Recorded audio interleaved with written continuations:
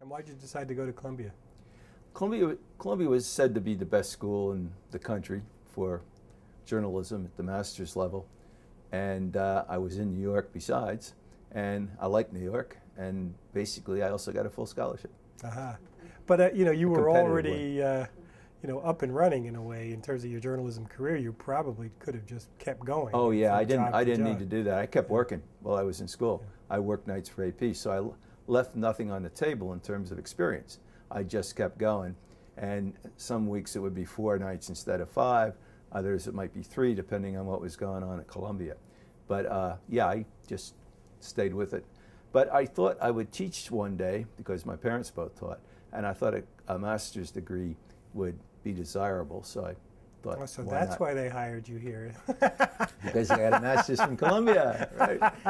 No. But in the long-term scheme of things, I thought that might work. Yeah.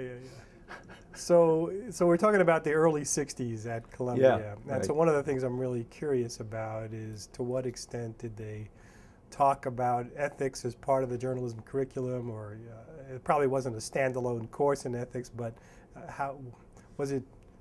Was it built into things at all, and to what extent? It wasn't built into the extent that it's built in today, and I think it's been an evolving thing because the old-time reporters, and I'll say particularly in New York because there were probably 6 and 8 papers at one time, went back and forth and had newspaper wars that probably, tested the ethics of some of the people out at those papers. But there was a textbook we had by John Hohenberg, who was a major figure in the field and the Pulitzer Prize Pulitzer Prize Committee Secretary, and who I also had for several courses.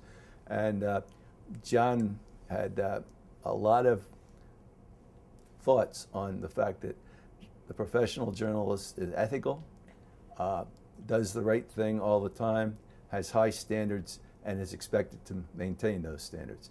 And we didn't have a lot of issues to talk about. There wasn't a lot that was going on in terms of ethical problems that came to light.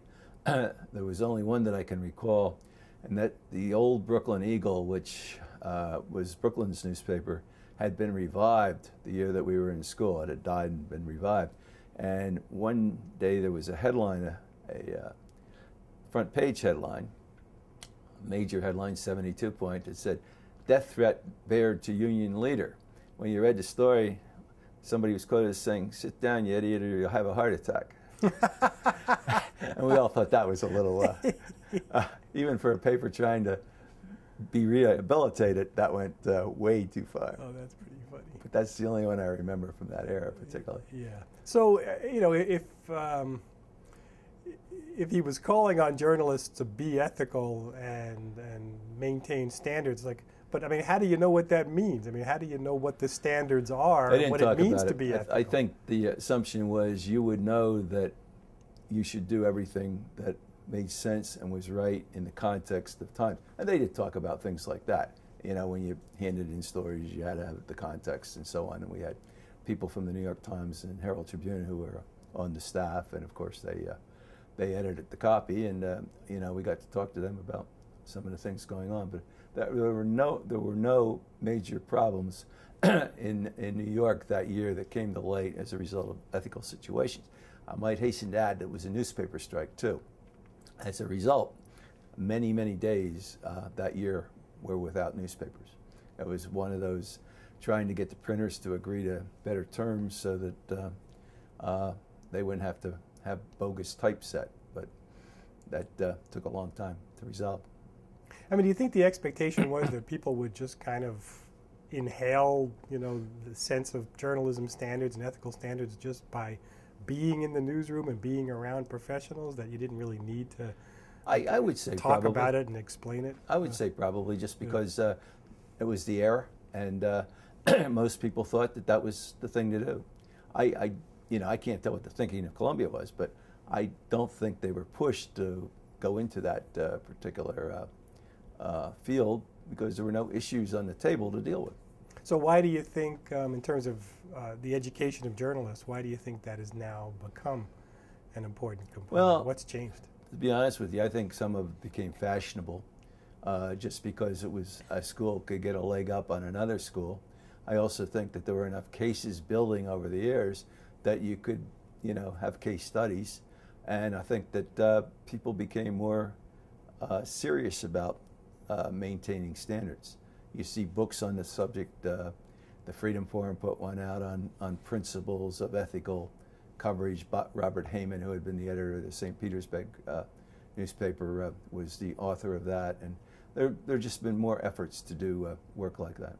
So I don't get the sense that you think that in the days before formal training in ethics that journalism was some kind of cesspool of shady activity, and that finally people reached a point where they said, hey, we better get our house in order and start training journalists. I didn't get that sense. Yeah. But I worked in small, mid-sized markets, and while I worked in New York and for the Associated Press, I didn't come across situations that came up that looked like there was something going on.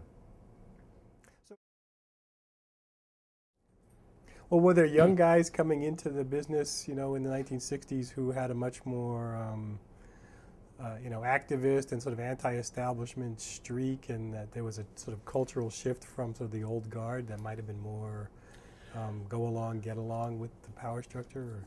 Or? There probably were after the Woodward Bernstein situation, but it probably had more to do with the fact that the universities were probably ramping up their programs with investigative reporting and lots more how to do it with records and things like that. And I suspect that triggered the information base of new reporters getting hired. So just to jump back to Columbia, so how valuable was that experience for you anyway, in terms of what you learned there as opposed to what you would have learned if you just stayed, working on the streets? Well, I was working on the streets. So, yeah. See, because the reason I went to Columbia was because I didn't have to give that up. And if it was a call between one or the other, I would not have given up the Associated Press. So I would rate it neutral. Okay, I got the degree. I met a lot of people who were sharp in the industry. Met a lot of people who were good at Columbia, as in students, and it was a good experience. But realistically, I wasn't going to trade one for the other.